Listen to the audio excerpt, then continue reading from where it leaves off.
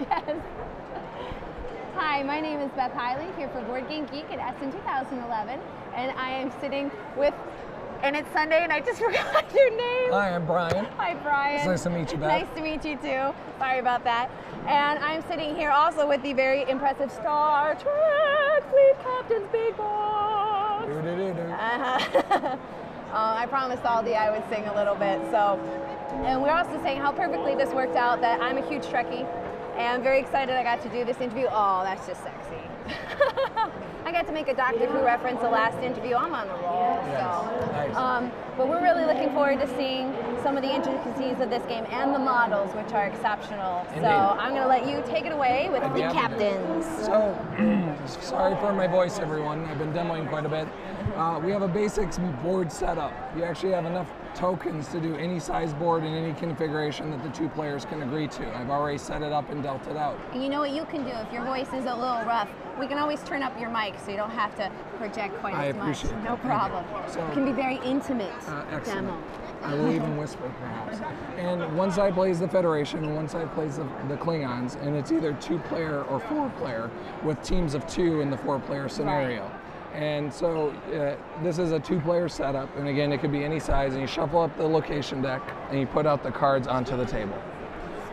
Once you do that, you start flipping over your cards, such that, oh, I have the U.S. Venture, and we're going to play up to a size 10 game. And how do I know what size it is? It's in the upper right-hand corner, size 5. Oh, I love that they look like display. Yes, and then, oh, the U.S. Voyager. Oh, the Sutherland. Well, since we're playing a 10-point game, that's 8 plus 4 is over 10. So I'm going to go, oh, the USS Reliant. Oh. Well, I just so happen to have these out and about, so we find the Voyager, the Reliant, and the Venture, which looks a lot like the Enterprise from the series, but is actually its sister ship. One of the key parts of the HeroClix dial and the overall game mechanic is on any given card, it shows you what it can do. White is undamaged, and you choose on the dial any setting within the undamaged area, and you have weapons, sensors, engines, and shields.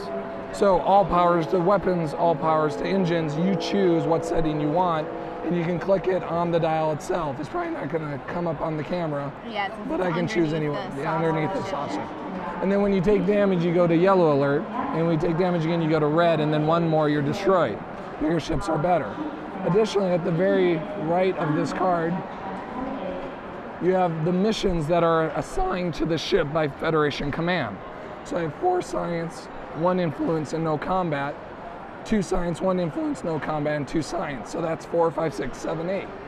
So now I go over to my science deck, shuffle it up, and give myself 8 missions. Oh, and again, my favorite finish on cards, that's that nice it has a linen matte finish. Yeah. And then I have 2 influence missions. Now, any given game, I might have more combat or more influence. The Klingons actually have more combat than the Federation does. That's their way, doesn't it? And I have no combat. I then take these and shuffle them up, and I deal off 3, and that becomes my first missions. Mission 1, 2, and 3. And they vary from going and beaming on a away team on one of their planets and beaming them back up, to exploring a star, to destroying the opponent's ship. Either way, it's got a lot of variance and fun. And so I do the same thing for the Klingons, and it just so happens I have a perfect 10 points. How lucky for me. And so then I take those ships and I start at my command post. And the Federation starts in their command post. And then I pick up my ships, and I set my command cards where I can see them, for easy reference. Additionally, while I don't have all 10 subdecks for each side set up, a Federation has 100 cards. The Klingons have 100 cards. There's 10 decks of 10 cards.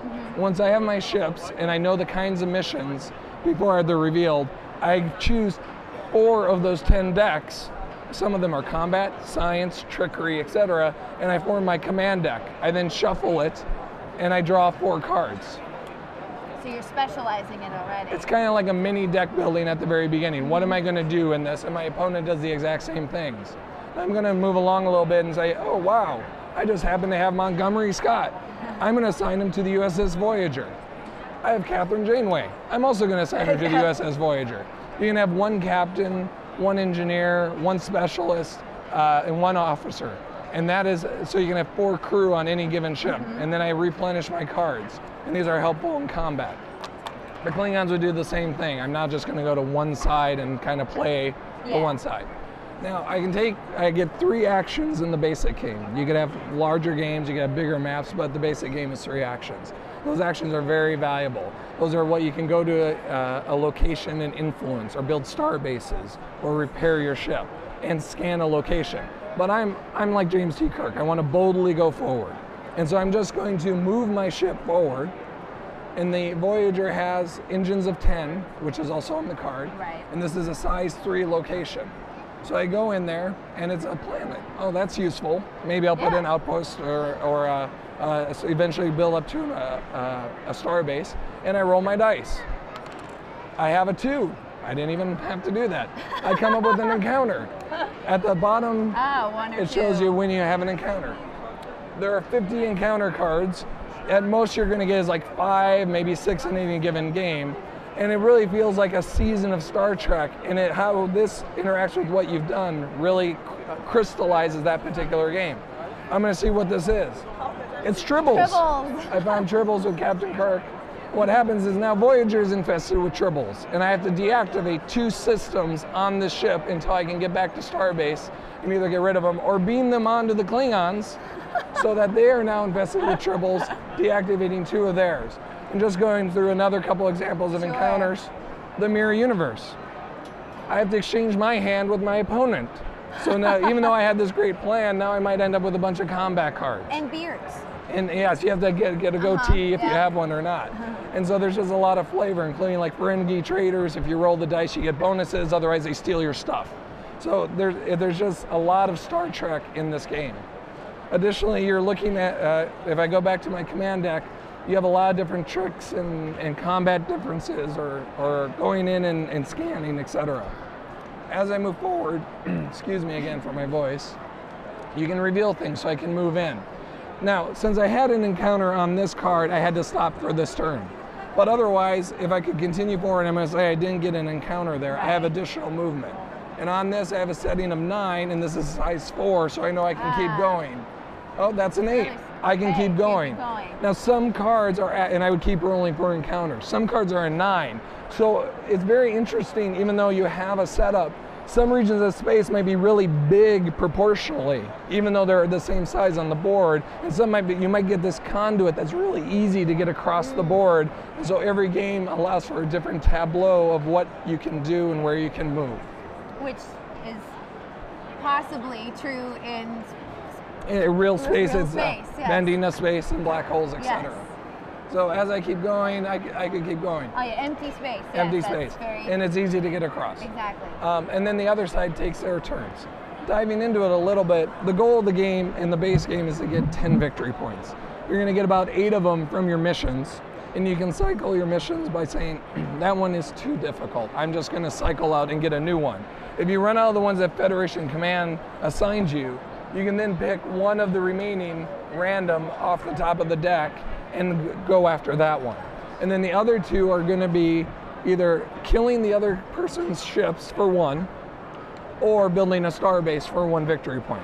And some cards also allow you to get victory points as well. So there's a lot of different ways to win. Is it heavy combat? Well, the Klingons have more combat. The Federation with this setup had more exploration. Right. And sometimes the Klingons will also have exploration. And the 3 different mission types are influence, combat, and science. Science is, oh, I have a planet, maybe I have to scan it, roll some dice, play some cards to win, and then I get to count that as a victory point. You know, I'm just looking at some of these missions.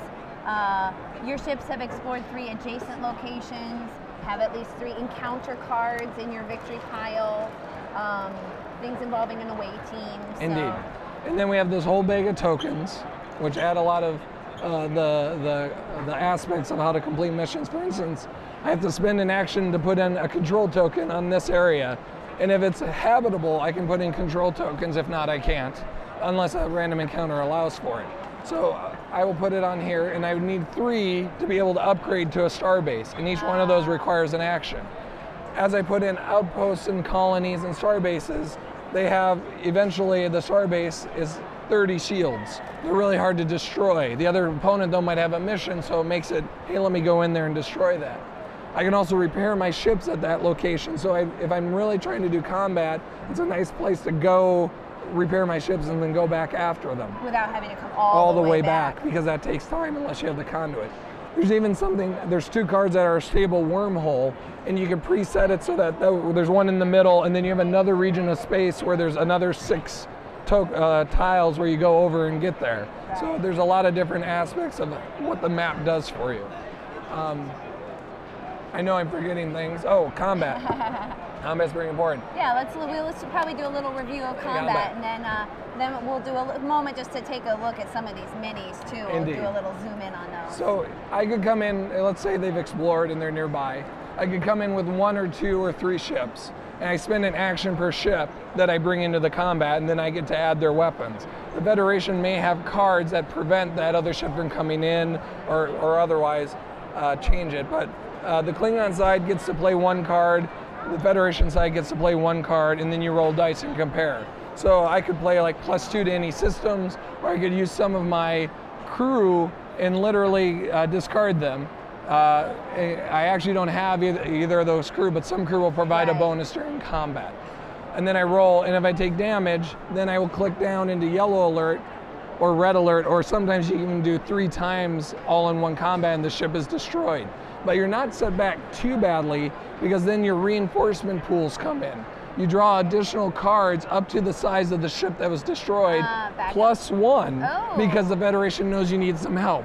So they give you a little bit more, but you have to start back at the command post, so you're set back but not too far back. If we want, we can definitely zoom in on some of the minis. Yeah, I was actually going to say, well, I'll move the locations out of the way here. Did we get all the Federation ones in? No, and actually some of them got broken by people in our booth. But, which we do free replacement, by the way. Well, which is nice. Yes, and here's another one.